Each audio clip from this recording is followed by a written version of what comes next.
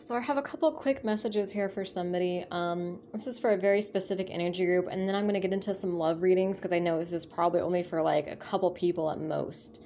But the first message I got was somebody is anxious to just buy a house right away, and they're not really thinking clearly. Like it seems like a man probably, like, or someone in like a masculine energy that's just getting overly excited, and they just want a house right away, to the point where they're willing to lie to the real estate agent if possible, or they're willing to like, they're thinking, fuck it, I'll work 40, 50, 60 hours a week for the next 10, 20 years to pay for this house. I don't care, I'll do it. Like, they're trying to skip ahead. They're just so anxious to finally own a house that they're looking at houses that they can't afford. So for this person, it's kind of saying, like, take a step back, buy a house that you can actually afford. Like, be honest with yourself about your debt to income ratio. Like, if you have to buy a house right now, then at least buy a more affordable one, buy a cheaper one. And you could always, pay towards it and save that money and then buy a bigger house later on down the road. But, basically, if you just jump into things and you buy something that you can't afford without, taking your time and saving your money, and really being completely ready for it, you're going to have a lot of unexpected expenses that come with this house that you're just not going to be ready for.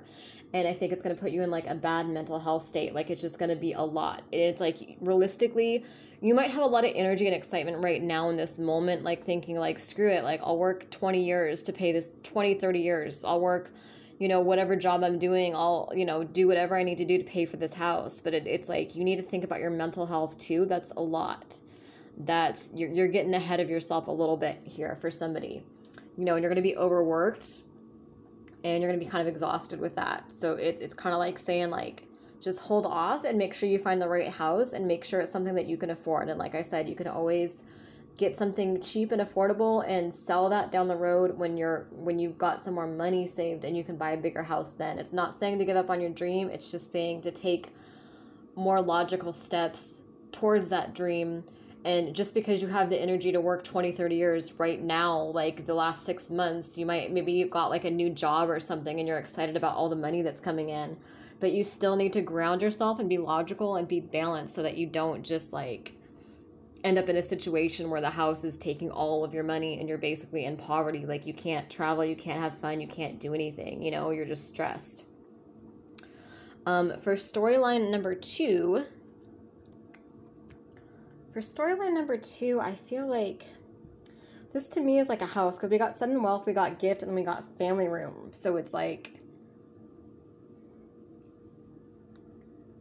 this could be, I feel like this could be like a house from like, this could be like a marriage or something. Like, if you're getting married, I think this could be saying, like, make sure, because we have message of concern and we have marriage. So I almost feel like it's kind of saying, like, make sure you sign like a prenup. Make sure that even if you trust this person, it's still good to like make sure, like, if you've been doing all this hard work, like, this is for someone that probably already has like their own house, and it's like, if you've been doing all this hard work, even if you want to get married, it's still good to like sign the proper papers so that, just in case like 10, 20 years down the road, this person can't just take your house. Because it feels like with courthouse, it feels like either there's a couple different stories. So for one, I think that you need to take someone to court. That could be for someone where it's like, you need to take someone to court and, get the house that you've paid into.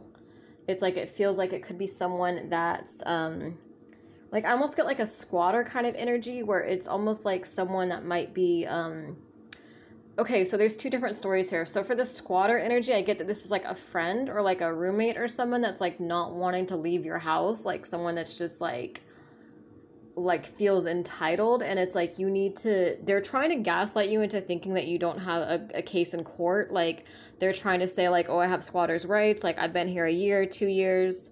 And this feels like a friend. So for this storyline, this doesn't feel romantic. This actually feels like, there's 3 different stories here. Okay, that's why I was getting jumbled for a minute there. So for storyline 2, it just feels like a squatter or something that's like trying to manipulate you into thinking like, oh, you have no case in court. Like, they're trying to gaslight you basically. And it's saying you actually do have a case in court. Like, this is your home. I feel like the court case would be successful. You would get your home back. So yeah, someone needs to take someone to court. The third storyline is I think that someone could potentially want to take you to court, and that's just saying, like, you know, if you're getting into a marriage, like if this is like someone that you've proposed to, that you're getting married to, it's not saying that they're out to get you. It's not saying that they're just after your money. It's just one of those situations where it's like you don't know what's going to happen 20, 30 years from now. You know what I mean? It's like you guys could stay together forever, but you know, you might not. So it's one of those situations where it's like just watch yourself. Just be protective. This energy group just kind of needs to be protective and be logical with their money, and be protective of your home, basically. So I hope that helps someone. And I'm going to get into some love readings now, because I'm sorry, I know it's probably, you know, this is only for 3 people here, so this is not for the majority of you.